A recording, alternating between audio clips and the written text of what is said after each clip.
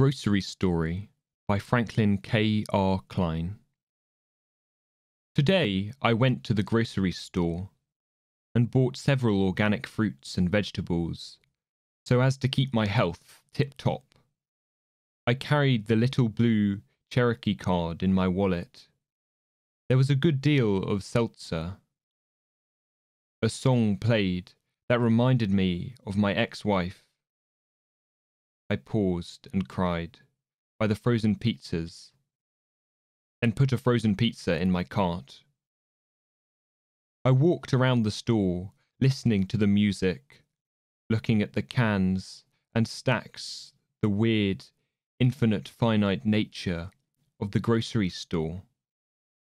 It was sunny, a woman softly crying by the bread. I am never more alive than when I am filling up my cart. I walk more and more through every aisle.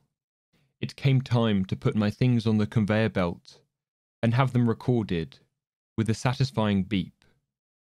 Then pull out the small piece of plastic with all my money on it and give it to the nice lady who smiled, took my money. I don't need to give it to her. I should have just walked out and not paid for anything.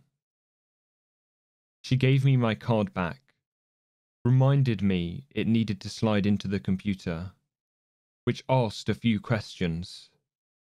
A man put my things into a bag for me. I got into my car, on the stolen land, and on the radio they were discussing the Treaty of New Echota.